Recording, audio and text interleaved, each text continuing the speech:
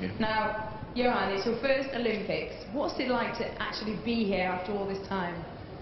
Well, you know, looking back at the last Olympics, I always want to be at the Olympics. This is everybody's dream, you know, and to be here is just excitement, you know, being around everybody, you know, I just feeling goosebumps and everything, you know, just excited about the Olympics. It's really great.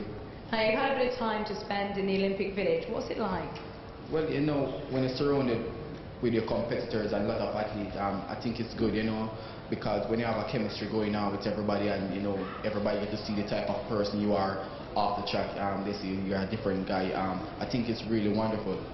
And can I ask you, who are you rooming with? You talked about chemistry. Are you rooming with somebody fun? Well, I'm in a single room by myself, but there are other two guys that is in the cell block with me, you know, Kato and Adi. So, track and field is in the second week. How do you actually prepare and get yourself in the zone?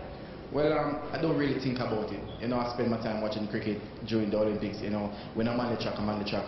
So you've been watching a bit of the Olympics then? Yeah? Have you been watching a bit? Yeah, I've been watching the gymnastics, the swimming, you know, but I just try not to really think about the Olympics, you know, I just have fun. So when I'm on the track, you know, I'm in that beast mode.